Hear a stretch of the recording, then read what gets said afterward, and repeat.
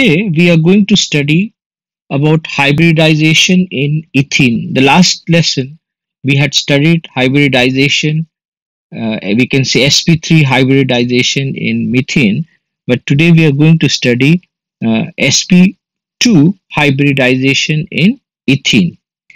Let's revise the definition of hybridization once more, and then we can proceed to study hybridization, sp2 hybridization in ethene. So what is hybridization? Hybridization is defined as the mixing of the atomic orbitals of the same energy level to form new sets of hybrid orbitals of equivalent energy and shape. The characteristics of hybridization. The orbitals taking part in the hybridization must have only a small difference in enthalpies. Thus, 2s and 2p can hybridize. 3s and 3p can also hybridize, but 2s and 3p cannot hybridize. There is a large difference in the energy. The hybrid orbitals may differ from one another in their orientation. Hybrid orbitals can form only sigma bonds. The total number of hybrid orbitals formed is equal to the number of atomic orbitals involved in the hybridization process. Now let's proceed to sp2 hybridization in ethene. sp2 hybridization in ethene C2H4. Ethene contains 4 atoms of hydrogen and 2 atoms of carbon. Its molecular formula is C2H4 and the structure what we are seeing in the diagram. It has CC double bond and then 4 single bond of hydrogen and carbon. Electronic configuration of ethene is 1s2, 2s2 and 2p2. In ethylene and in other organic compounds having CC double bond, 2s and 2p orbitals of carbon atom undergo sp2 hybridization.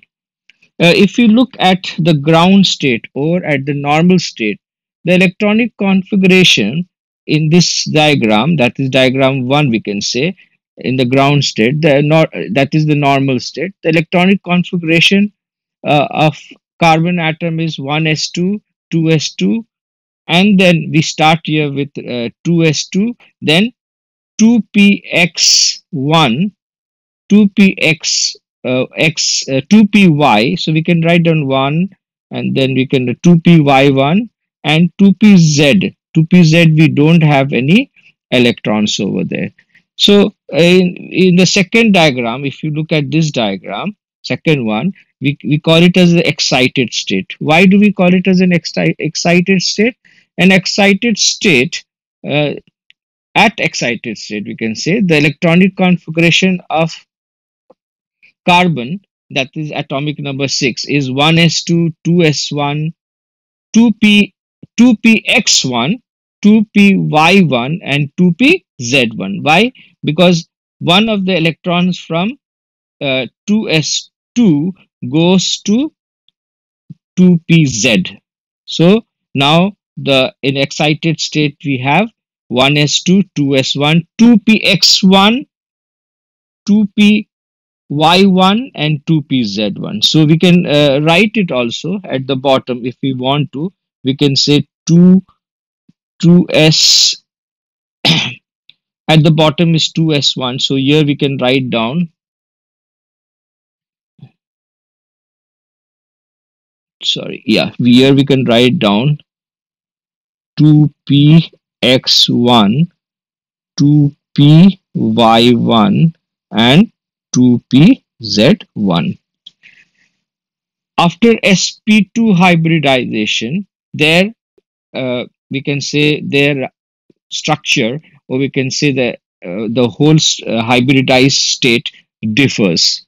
So we can say we can also say that only 2pxy, 2py and 2s take part in hybridization. Once more I repeat, 2s we can say over here, if you look at the diagram over here, 2s1 and then we have 2px1 and 2py. they take part in hybridization. And then our hybrid orbitals of one carbon atoms overlaps with one hybrid or orbitals of another carbon atom and thus form a carbon-carbon sigma bond. So if you look at this diagram in ethene, you'll see two other hybrid orbitals of each carbon. You'll see over here each carbon in the later down diagram. Two other hybrid orbitals of each carbon atoms overlap with one s orbital of two hydrogen atom and thus form two carbon hydrogen bonds with each carbon atom. One 2pz over here we can see orbital remains unchanged. This leads to the formation of three sp2 hybridized orbitals. So you'll see three sp2 hybridized orbitals over here, one over here, two over here, and three over here. So 1 2pz orbitals, we call it as 1 2pz orbitals remains unchanged. This leads to the formation of three sp2 hybridized orbitals. Thus, the main structure of ethylene is built. So, this is the main actually. Due to sp2 hybridization, the bond angles are 120 and all the atoms are on a plane. One carbon atom overlaps sp2 orbital of another carbon atoms to form sp2 single bond sp2 sigma bond we can say. So over here we can see clearly that in this diagram at the bottom. Then the 2pz orbital, this one over here, on each carbon atom, if you look at this, we can say this one over here and this one over here, then the 2p orbitals on each carbon atom remains with one electron each. The two sp2 hybrid orbitals get overlapped by two hydrogen atoms containing unpaired electrons. They overlap with each other sidewise to form carbon-carbon pi bonds. So these are this sidewise you can see clearly here. I'll just show with the over here. You will see this part. They are uh, overlapping sidewise. So they overlap with each other sidewise to form carbon-carbon pi bonds. So we call them as pi bonds. A pi bond is formed by the unhybridized orbitals of each carbon atom. So the one that we saw over here, this is the unhybridized p. So a pi bond is formed by the unhybridized 2pz orbitals of each carbon atom. This is a formation of, or we can say there is a formation of a sigma bond and a pi bond between two carbon atoms. So we can clearly see that sigma bond is one here, and then we can see the pi bond at the bottom. When we look at the molecule of C2H4, if we look at the molecule over here, C2H4, we can go through that. It has two CH molecule and four hydrogen molecules. The carbon atom consists of 6 electrons and hydrogen has 1 electron. So clearly we can see here one over here. We can see the electrons over there showing single bond.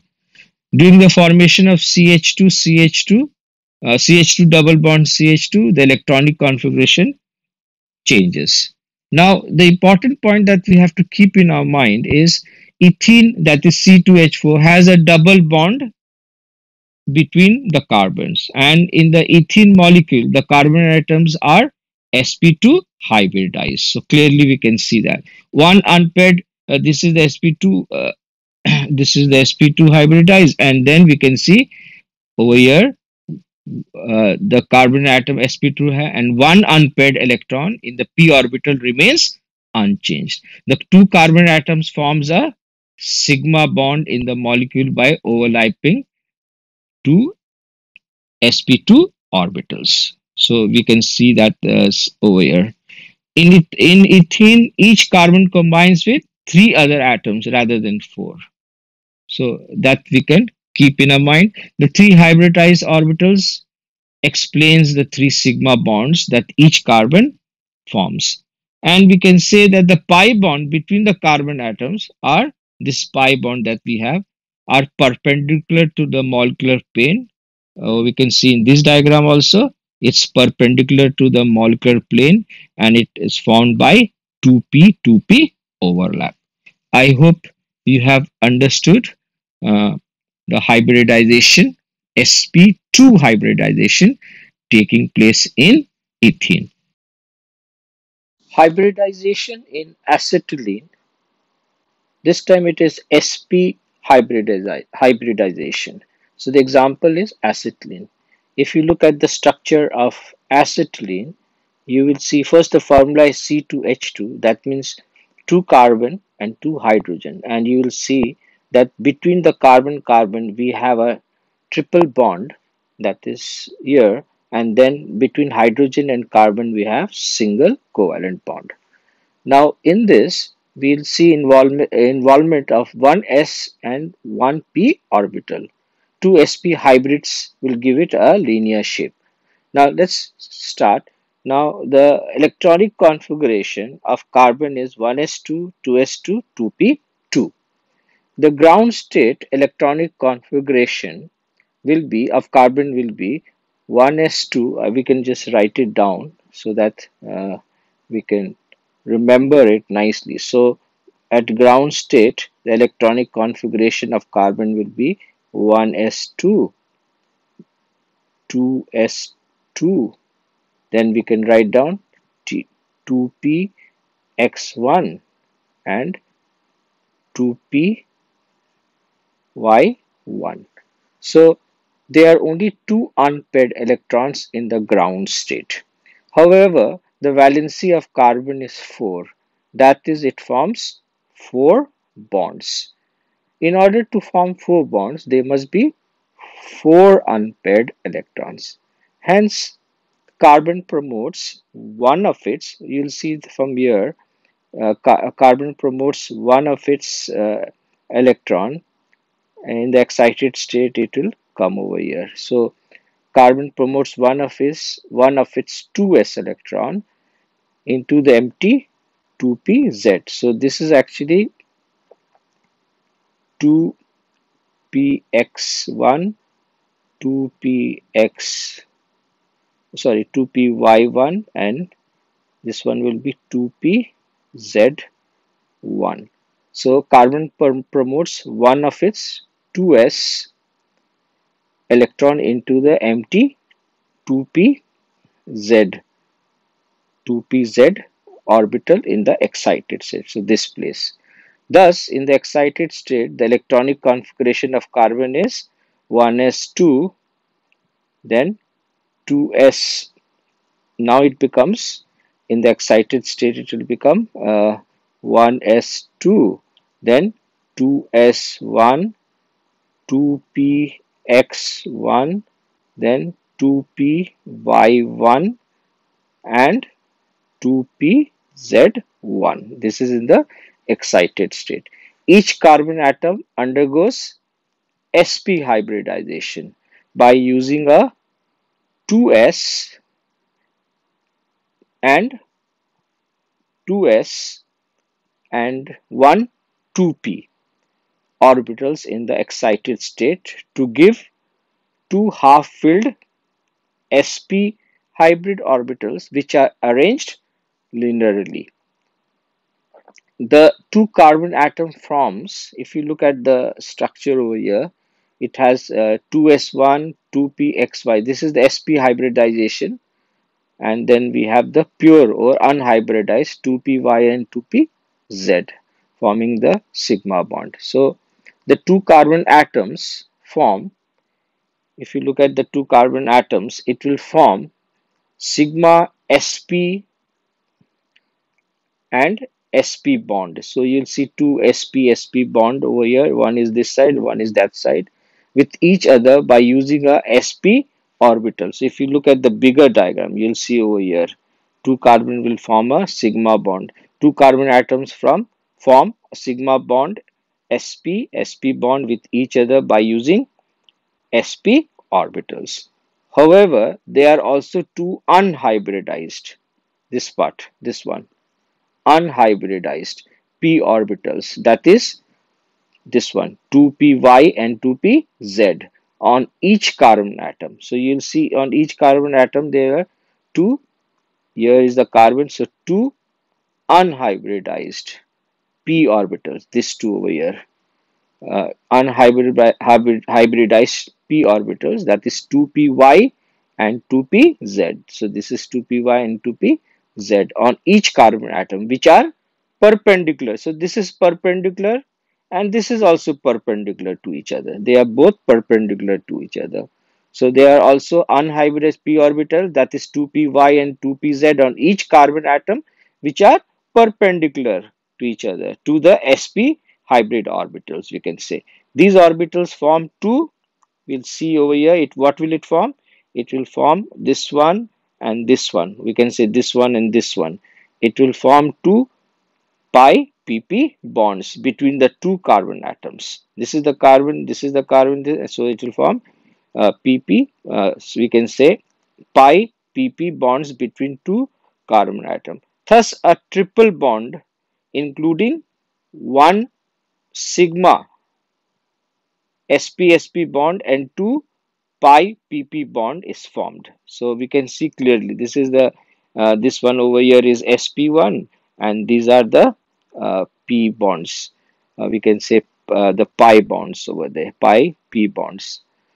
So these orbitals form two pi pp bonds between the two carbon atoms. So finally we see a triple bond including one sigma and two pi bonds are there. Each carbon also forms a sigma sps bond between the hydrogen. So here also we'll see a sigma bond and here also we'll see a sigma sps bond with the hydrogen atom. Thus, acetylene molecule, if you look at the molecule, it's linear and it has a 180-degree bond angle if you look at it. So it is linear and with a bond angle of 180 degree. I hope students you have understood hybridization in acetylene. If you like my lessons, video lessons, please subscribe, please like, and please share with your friends. If you have any questions, please ask in the comment section. Thank you.